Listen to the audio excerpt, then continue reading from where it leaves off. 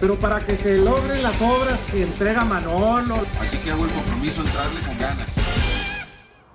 A fin de evitar accidentes en lo posterior, quedarán remitidas en la cuadra municipal todas aquellas bicicletas sin documentación en regla y que circulen en sentido contrario. Así lo dio a conocer el jefe de tránsito municipal, Eduardo Soto Arganza. Así es, en las pláticas que tenemos constantemente con el personal está mucho la utilización del criterio.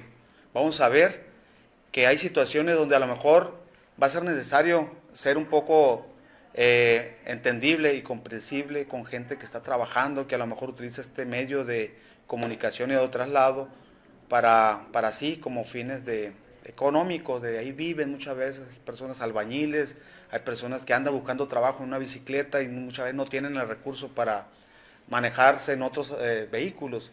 Nosotros vamos a ser comprensivos en esa situación. Si es una infracción que consideramos que no sea muy grave, le vamos a llamar la atención.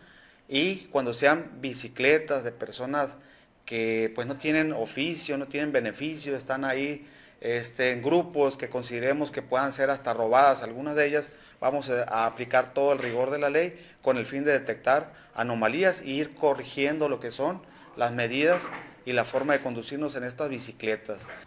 Asimismo, el jefe de tránsito dijo que estructurará al personal que está laborando y se instalarán en áreas que verdaderamente se necesitan, ya que se estarán monitoreando para brindar una mejor eficiencia para el ciudadano.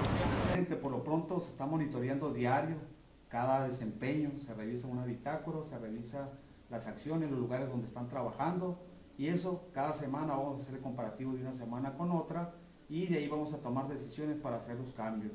Como yo le dije al personal, va a quedarse en sus lugares quien desempeñe bien su trabajo, el que no, pues vamos a tener que hacer cambios y esto va a ser permanente. Todo va enfocado a optimizar recursos, a hacer más eficiente nuestro servicio y sobre todo que realmente se demuestre y se mire que el departamento de tránsito está cambiando para mejorar el servicio con la sociedad.